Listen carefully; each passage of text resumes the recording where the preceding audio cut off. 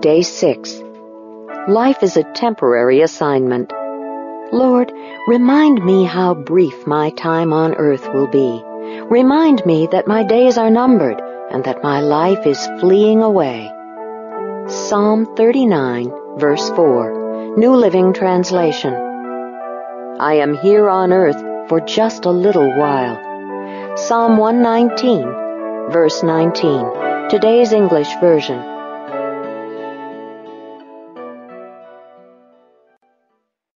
Life on earth is a temporary assignment. The Bible is full of metaphors that teach the brief, temporary, transient nature of life on earth. Life is described as a mist, a fast runner, a breath, and a wisp of smoke. The Bible says, "For we are born but yesterday. Our days on earth are as transient as a shadow." To make the best use of your life, you must never forget two truths. First, compared with eternity, life is extremely brief. Second, earth is only a temporary residence. You won't be here long, so don't get too attached. Ask God to help you see life on earth as He sees it. David prayed, "Lord, help me to realize how brief my time on earth will be. Help me to know that I'm here but for a moment more." Repeatedly, the Bible compares life on earth to temporarily living in a foreign country. This is not your permanent home or final destination. You're just passing through, just visiting earth. The Bible uses terms like alien, pilgrim, foreigner, stranger, visitor, traveler to describe our brief stay on earth. David said, "I'm but a foreigner here on earth." And Peter explained it, "If you call God your Father, live your time as temporary residents on earth."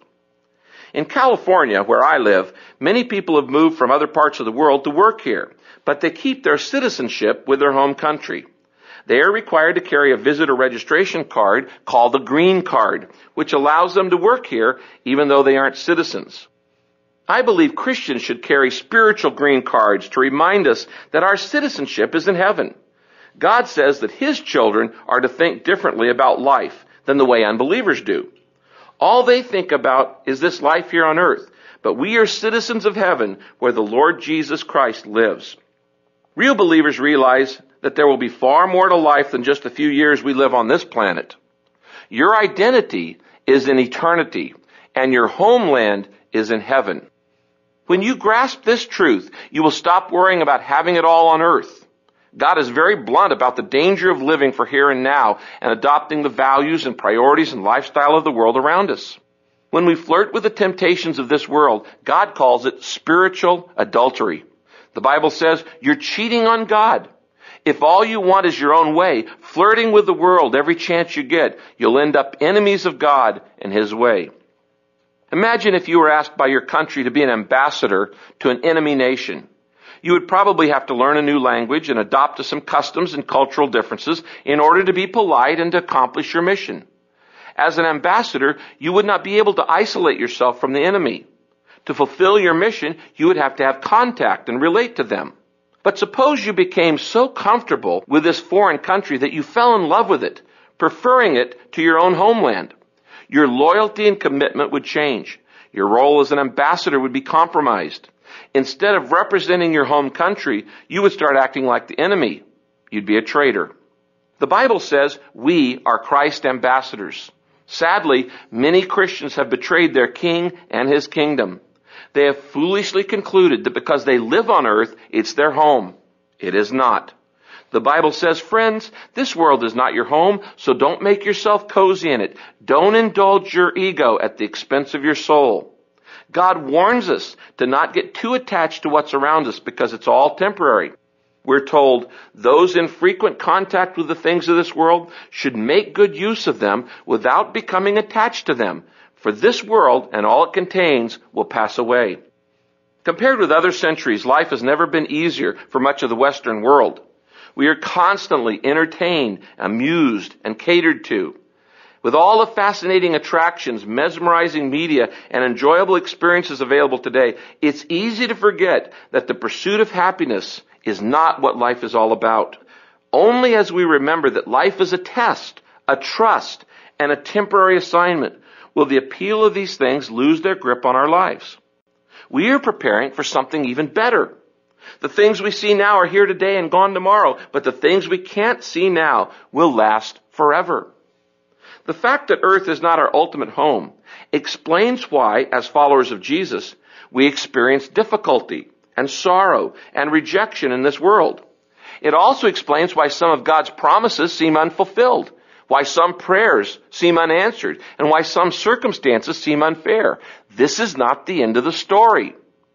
In order to keep us from becoming too attached to earth, God allows us to feel a significant amount of discomfort and discontent and dissatisfaction in this life, longings that will never be fulfilled on this side of eternity. We're not completely happy down here because we're not supposed to be. It's not our final home.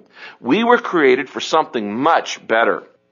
You know, a fish would never be happy living on land because it was made for water. And an eagle could never feel satisfied if it wasn't allowed to fly. You will never feel completely satisfied on earth because you were made for more. You will have happy moments here, but nothing compared to what God has planned for you.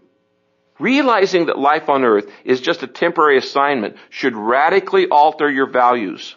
Eternal values, not temporal ones, should become the deciding factors for your decisions.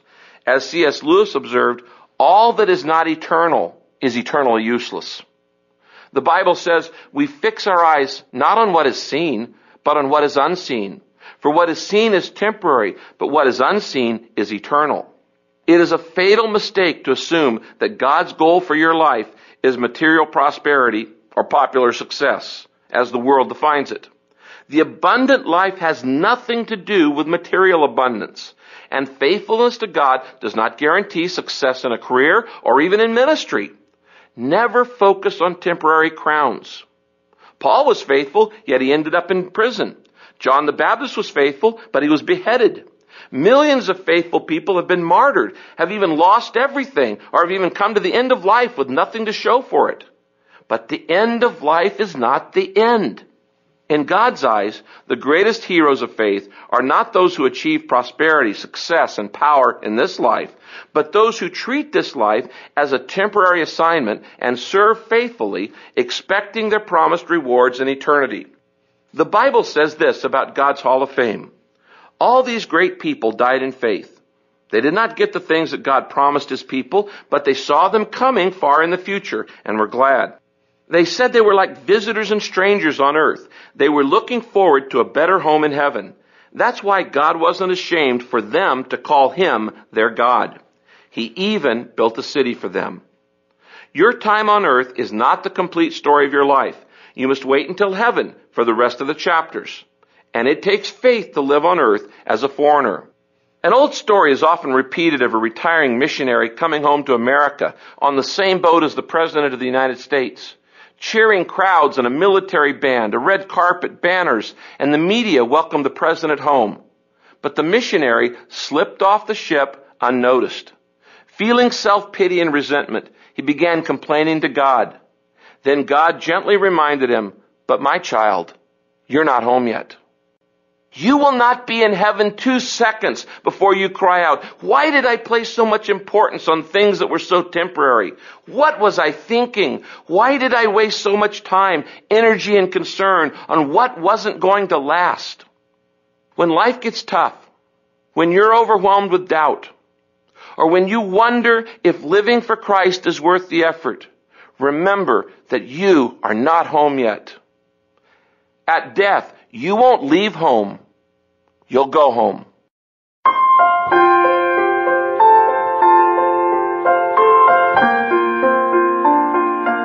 Thinking about my purpose on day 6, a point to ponder.